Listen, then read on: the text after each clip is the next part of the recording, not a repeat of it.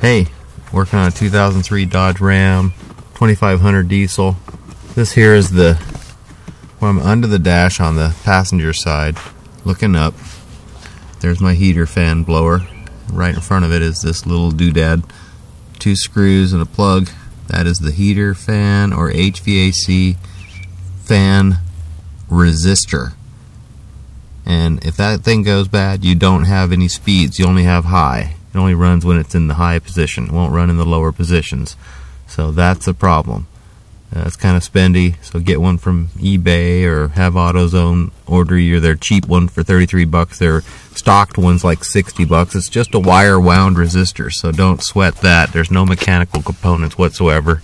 As long as it's intact, it'll work. So there you go. If your heater fan blower does not function in all speeds, most likely it's this component right here under the passenger side dash.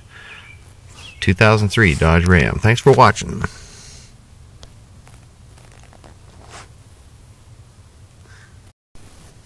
Alright, here it is. This is a ceramic resistor block.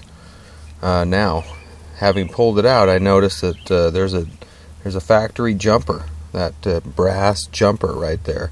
It's supposed to be soldered down right here to this lead. So I think I'm going to solder that down and see if it works and solve my problem. If that's the case, it looks like they somewhat bypassed this resistor factory bypass. So we'll get that soldered back on there and give it a shot, see if it works. I'll let you know.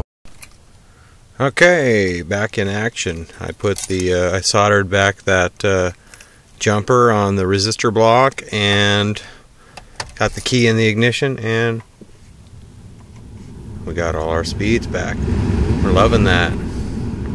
So yep, that's what it was the whole time. Didn't even need to replace the resistor, just soldered that back together. And incidentally, when I had that resistor block out, I felt up in there and there was a ton of leaves and debris, and so I took the blower out and took the resistor block out and just cleaned out all that area in there, and it should run a little cooler now and be a little less stress on the motor. So there you go. Enjoy.